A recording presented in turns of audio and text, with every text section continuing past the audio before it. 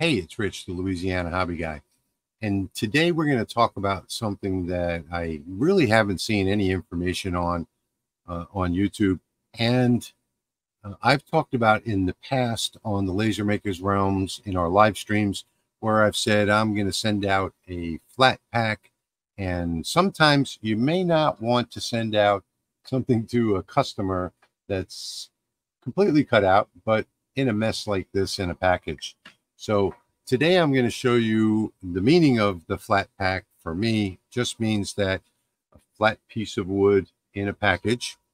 And we're going to jump over into Lightburn, and I'm going to show you how you can send a project to a customer almost completely cut out, but not quite, using the tabs feature in Lightburn. So let's jump over there real quick and get started. So here in Lightburn, you'll see I've got a recent project that I did, and that is, I've only got one piece of it because I don't want this video to be too long. This was two pieces, but I've only got one here for sake of time. So I'm going to send this to a customer. If you look at this tool path here, this is the size of the wood that is on the laser right now. And what I'm going to do is I'm going to cut most of this out, 99% of this out, and just leave a couple little tabs where the customer can cut it out with their X-Acto knife. So the way that we do this is this little known icon over here called tabs. And if I activate that, you'll see a visual representation of what it is. The little dots or little spots where Lightburn will not cut this out. So the very first thing I'm going to do is click on it. When I click on it, it will bring up my most recent used tabs. So these are what I've recently used. Now, if you don't want to have a lot of these tabs in here, you can pass your mouse over one of them and double click, and it will go away. And you can do that wherever it is that you don't want tabs, just double click. A single click will add a tab. So there we go. And if I click and drag, I can drag this to wherever I want on the project. And what you want to do when you're creating flat packs is you want to try and put your tabs in places that are flat, where the customer can take their laser knife and cut right through it without being on a curve like you see up here. Now this up here, I have no real way of controlling it not being on a curve because everything in this heart is curved. But I don't want to have that many tabs, so I'll delete this one over here by double clicking on it. And you also don't want to be close to an edge like that. So you want to have enough space where they can actually cut it without ruining the project. If you put it on the spot down here, it might ruin the corner right there. So I think that looks good. You can add as many as you want, but we're not done yet. So let's go over to the cuts and layers and double click on this cut layer. And that brings up the cut settings editor. So in here, I'm running this at a very slow speed, 540 millimeters per minute, so that maybe you can see the flashing where it's not cutting. I don't know if you will be able to on camera or not, but that's why I've slowed the speed down. This is 2mm wood. It should be around 750 millimeters per minute. But of course, this is the same, your number of passes. Now you'll see that Lightburn has automatically turned on this switch for tabs and bridges. One thing you don't want to forget is that after you finish doing this, it will also remember this on this red layer for future projects. So you make sure that you come back in here and turn this back off after the project is finished, or you'll be wondering why aren't my projects cutting all the way through. I'm going to set my tab size over here at 2mm. I think the default for Lightburn is 1mm. I'm not sure, but you can also do automatic tab generation. I don't want to because it doesn't place them in the spots that I want it in the most appropriate places. But if I click on that, I can switch over to automatic, but I don't want to, so I'm going to say no. Now, the cut power down here, I've got it set at 5% of the maximum power. So that would be 5%, 5% of 100. If I were at 80% power, then this would be 4% of the max. It would be 4% of 80%. I'm sorry.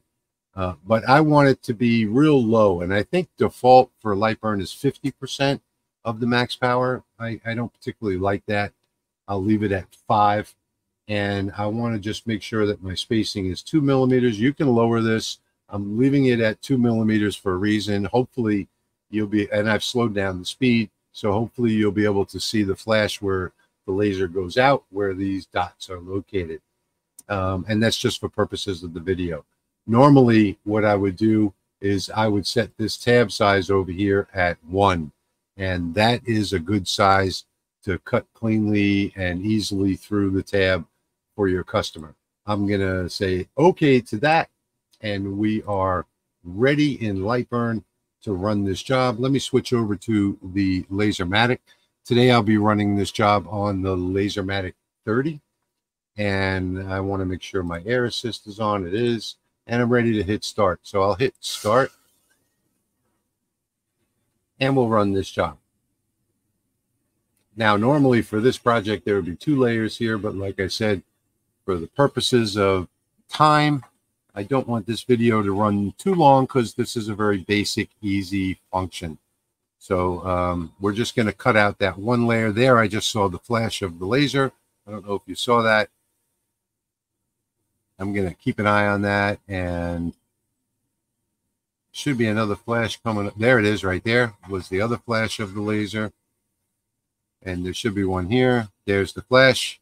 So you can see where it's skipping those little spots that we told it to. And there should be another flash here. There it is right there. And another one should be coming up. There it is right there.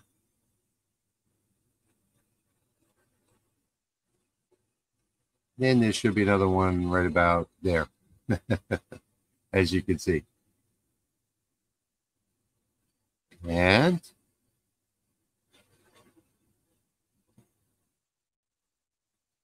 there. Okay. So we are just about done with this job. There's another one. Oh, and here comes one right there. I think I missed that one. I thought we were done with the job, but apparently I was wrong. There it is. Okay, so we're finished. Let's go take a look at what we got.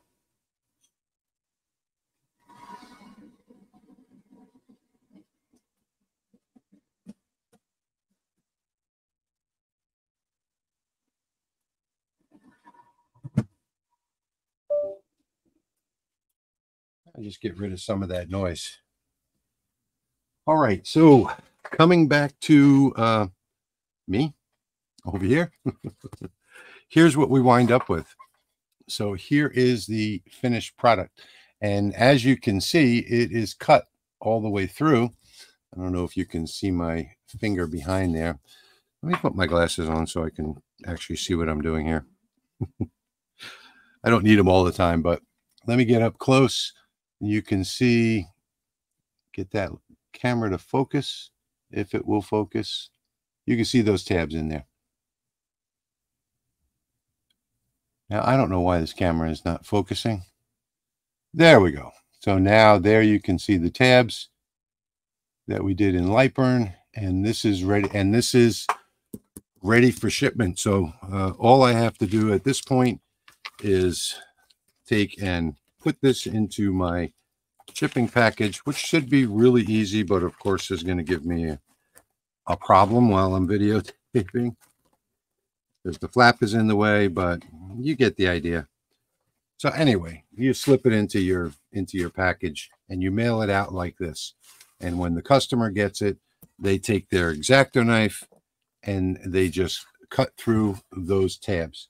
Now, I don't think you can see through it. I can see through it looking at it from here, but you can't. But maybe if I get real close, you can see that it's cut through.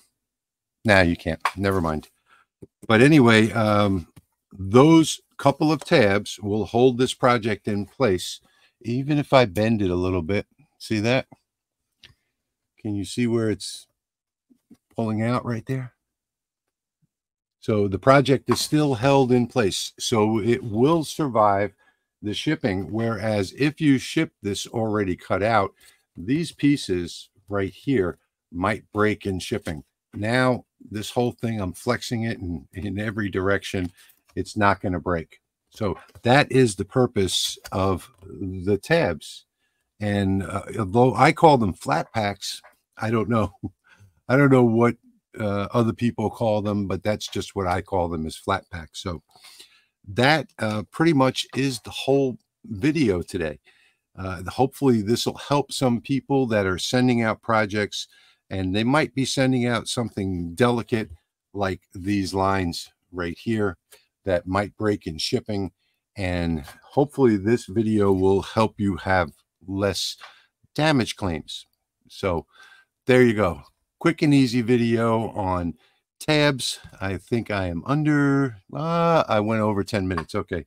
My goal was to stay under 10 minutes, but I'm at like 11 minutes and 18 seconds now, but that's okay. I think I got my point across. I hope this helps you, and thank you for watching, and I'll see you in the next one.